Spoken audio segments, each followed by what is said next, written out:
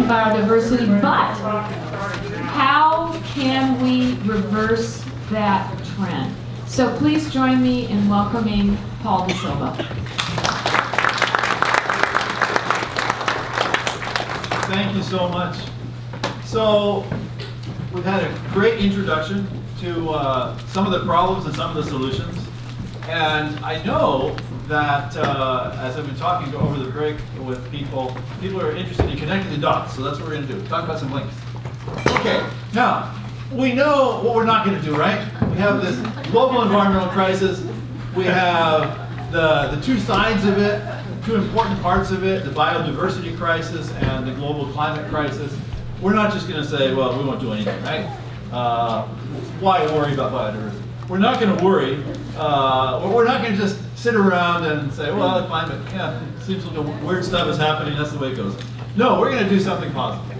So because we're focused on landscaping here, I think that it's really important to, again, point out how much of a positive impact we can have by choosing environmentally conscious landscaping, and this can address both issues. Okay, there we are. My colleague Frank Nicolai down at the Foothill College addressing that question. So let's take biodiversity first. There are many components, as you may know, of biodiversity, and if we're thinking about all the species on planet Earth, we can see that there are plants, there are animals, there are fungi, there are bacteria, there are viruses, viruses aren't living, I guess. We have to, algae. Okay, and the animals, which are the majority, the vast majority of the animals are insects. So we really do have to think a little bit more about the insects. Now, not only are they important components of biodiversity, they happen to be the links that join different parts of ecological communities. So I have to give a real shout out, a real thank you, big thank you to all the people who these many years have been focusing on pollinators as being really, really important connections in communities. And this is one of our important native pollinators here, our little Anthidium on a Celia flower there. But now here's the point that I want to emphasize from this minute on. We have to move beyond pollinators, folks. It's time to go out and say, yes, we really appreciate the giant step forward that everybody has made focusing on pollinators, but pollinators themselves are a small portion of the total diversity of the world around us, especially the insect world. And there are lots of other links that we have to focus on, both in the land, in the soil, in the water. Lots of those links are insect. And I think Dan mentioned the insect apocalypse. A lot of people are concerned about that. Shortly after that, the study came out documenting how North America has lost 30% of its birds since 1970. And there's a link here, and the links might be insects. Okay, probably are.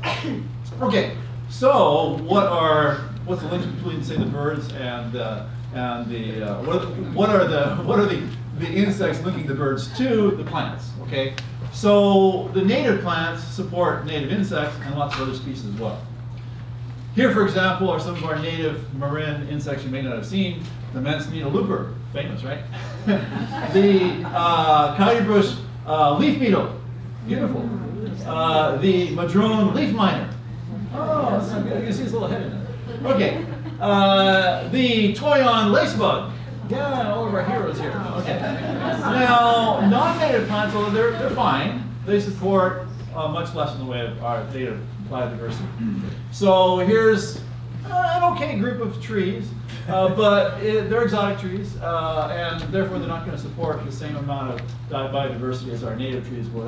Maybe I shouldn't use this term, but I think of them this way. I call these the cemetery streets. They don't really support very much of our local diversity. Now, some of these other plants can be very beautiful, and we shouldn't exclude them, but we just have to make sure that we have the right proportions. And so we have a ginkgo and a crepe myrtle there. They're okay. And other plants, they're okay in their particular surroundings. Oops, what happened here? We lost. Oops. Oh, and then we have our lawns. And our lawns are okay in some places, but you know they really don't support our native biodiversity either. So, oh, another cemetery street. Okay. Okay. Now, you might say, well, that sounds reasonable, but are there really any comparisons? And yes, we do have some comparisons. We need more. Now, anybody know what this plant is? French broom. Okay, is this good landscaping? It was considered to be good landscaping back in the 1950s. I don't know if you know the story. There was a group of neighbors in Mill Valley who every weekend they could would go out to Mount Tamalpais and plant this plant because they thought the mountain looked a little drab and it needed beautification. And that was, I mean, we shouldn't judge them by our current standards. That was the thinking of people interested in landscaping back in the 1950s. Landscaping ideas have changed. And this particular plant actually gave us a great opportunity at the College of Marin to do some comparisons. So, in fact, some of the students who participated in this project may be here. So Dan, I think, talked also about how a lot of the work that needs to be done can be done by efforts involving many people. We talked about citizen science, community science. And so we had this comparison of French broom plants and nearest neighboring native shrubs carried out by the College of Marin entomology classes over a number of years. And we recorded the number of species, the number of individuals.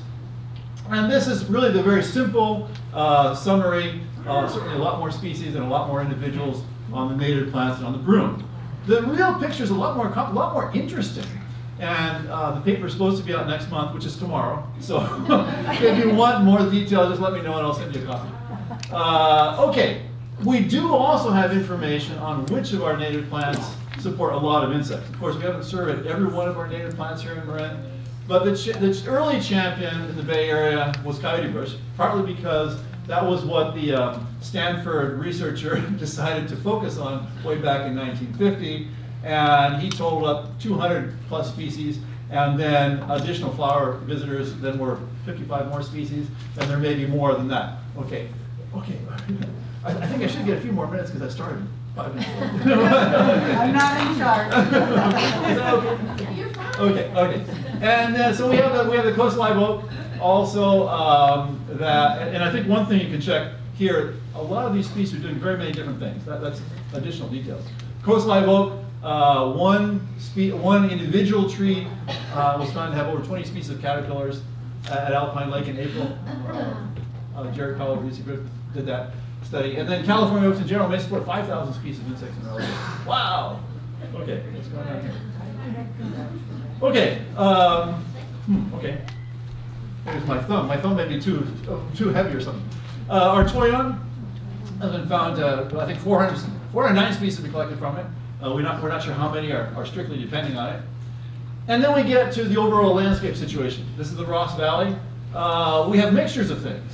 And Doug Talamy, who works over in the eastern United States, did some calculations and found that up to 30% of non-native plants are okay by volume. That doesn't impede the wildlife biodiversity.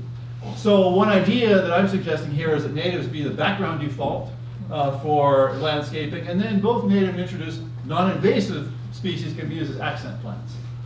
And so we have some wonderful examples of that here in Marin. First one was up in Nevada, Charlotte Targavissi's garden, College of Marin, College of Marin shots, the Sausalito habitat garden there, and the College of Marin shot.